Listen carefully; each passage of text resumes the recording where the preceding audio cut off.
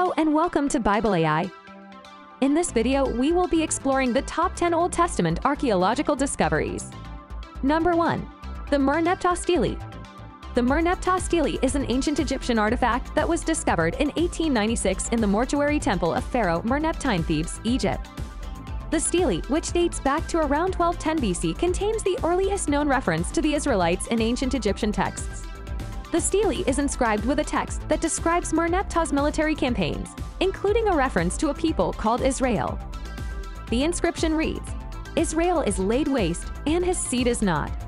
The Bible states that the Israelites were slaves in Egypt until the Exodus under Moses around 1400 BC.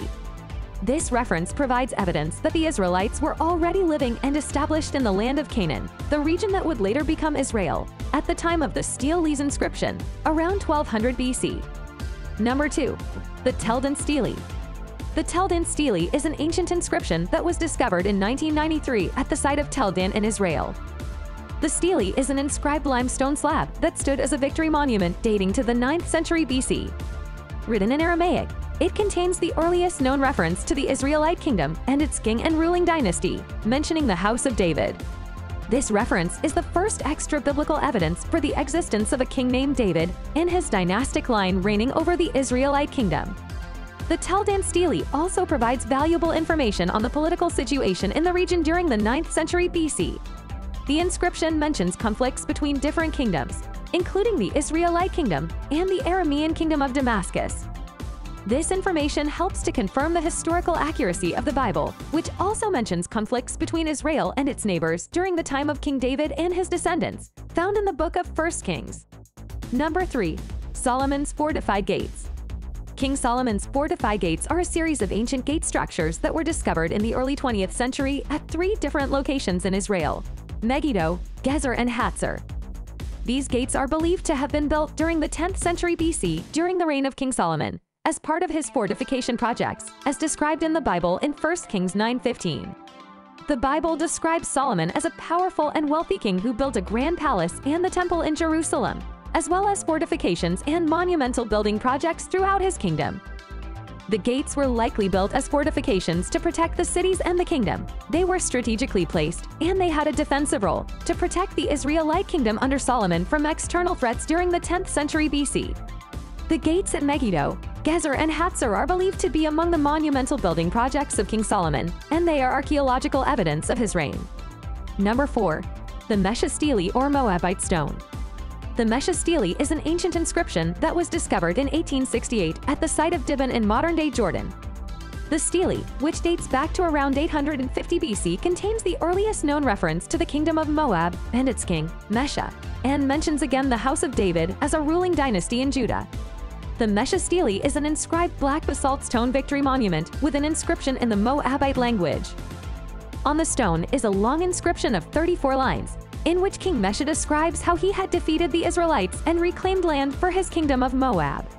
The Bible mentions the Moabites as a people living in the region east of the Dead Sea and neighboring the Israelites.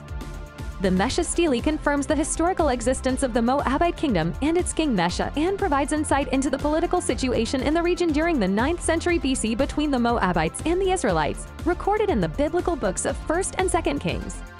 Number 5. Hezekiah's Broad Wall. Hezekiah's Broad Wall is a massive fortification wall, 27 feet tall and 23 feet wide, that was discovered in the city of David in Jerusalem. The wall, which dates back to around 700 BC, provides valuable information on the historical accuracy of the Bible and the political and military situation in the region during the 8th century BC. The wall was discovered during archaeological excavations in the city of David, which is a small hill located just outside of Jerusalem's Old City. It's believed to have been built by King Hezekiah, who was the king of Judah in the 8th century BC. The wall gives further evidence to the historical existence of King Hezekiah and his fortification projects to defend Jerusalem from an Assyrian invasion. The Bible describes Hezekiah as a king who prepared Jerusalem for a siege by the Assyrians, including the construction of the wall. The Bible mentions King Hezekiah and the construction of the wall in 2 Kings 20:20 and Isaiah 22:9-11. Number 6. Hezekiah's Tunnel Inscription. Hezekiah's tunnel inscription, dating back to around 700 BC, is a short inscription that was discovered by British engineers in 1880 in the tunnel that runs beneath the city of David in Jerusalem, which can still be visited today. The tunnel runs approximately 1,750 feet, connecting the Gihon spring to the pool of Siloam.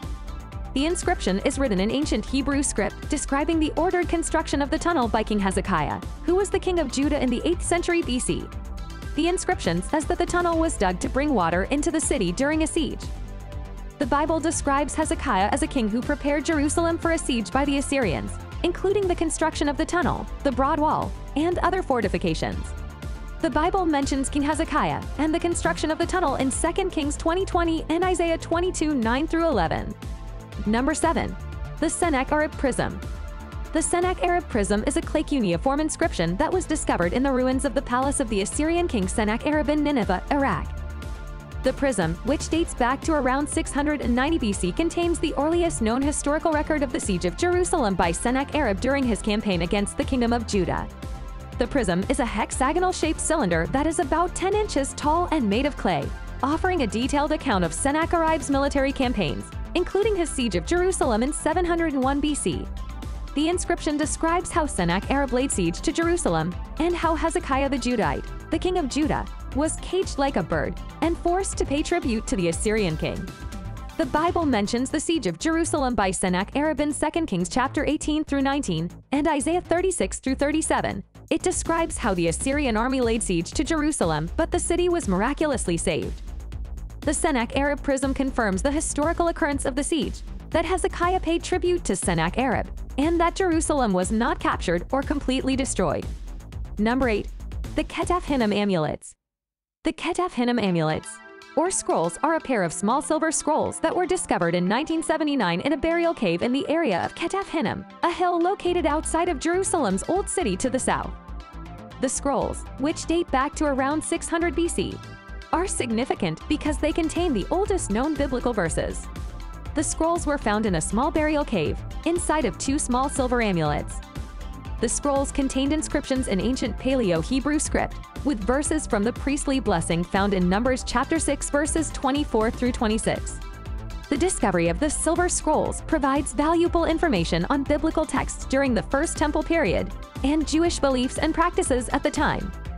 The Ketef Hinnom scrolls are around 600 years older than the previously known biblical texts, and they give us a glimpse into the textual tradition of the Hebrew Bible during this period. Number 9. The Babylonian Chronicles.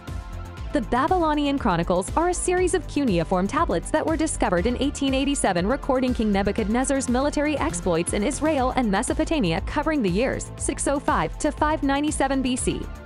The Second Siege of Jerusalem, which occurred March of 597 BC, is recorded. It reads, Nebuchadnezzar camped against the city of Judah, Jerusalem, and on the 2nd day of the month of Adar he took the city and captured the king, Jehoiachin. He appointed a king of his own choice there. Zedekiah took its heavy tribute and brought them to Babylon. The Babylonian Chronicles support the historical accuracy of the Bible and its accounts of these events found in the book of Jeremiah, 2 Chronicles 36, and 2 Kings 24. Number 10. The Cyrus Cylinder. The Cyrus Cylinder is a small clay cylinder discovered in 1879 in the ruins of the ancient city of Babylon in Mesopotamia, now modern-day Iraq. The cylinder, which dates back to around 539 BC, is significant because it provides valuable information on the historical accuracy of the Bible and the political situation in the region during the 6th century BC. The cuneiform inscription in Akkadian describes the conquests of the Persian king Cyrus the Great, who ruled from around 550 to 530 BC. The inscription tells the story of how Cyrus defeated the Babylonians but treated the people of Babylon and the gods of the city with respect, allowing the exiled people to return to their homes and temples. This discovery supports the historical existence of King Cyrus and his conquest, as well as his policy of religious tolerance, which is recorded in the Bible in the book of Ezra. The Bible describes how Cyrus conquered Babylon and allowed the Jewish exiles to return to Jerusalem and rebuild the temple around 540 BC. Bonus discovery. Number 11. The Qumran Scrolls. In 1947, a Bedouin shepherd stumbled upon a cave in the vicinity of the ancient settlement of Qumran, located northwest of the Dead Sea. Inside the cave, the shepherd, found several clay jars containing scrolls made of parchment and papyrus. These scrolls, which date back to around 150 BC to 70 AD, turned out to be some of the oldest surviving copies of the Hebrew Bible, also known as the Old Testament. The Qumran scrolls provide insight into the transmission of the Old Testament manuscripts. Prior to the discovery of the scrolls, the oldest known copies of the Hebrew Bible were from the 9th and 10th centuries AD. The Qumran scrolls, however, are over 1,000 years older and give us a glimpse into the textual tradition of the Hebrew Bible during the Second Temple period. The scrolls include fragments or nearly complete copies from every book of the Hebrew Bible, with the exception of the Book of Esther. These texts provide invaluable information on the accuracy and care exercised by Jewish scribes in the copying and transmission of sacred Hebrew texts, upon which modern Old Testament translations are based. These texts also provide valuable information on the beliefs and practices of the Jewish community at Qumran and give us a better understanding of the development of early Judaism. Thank you for watching. Please like and subscribe for more similar content.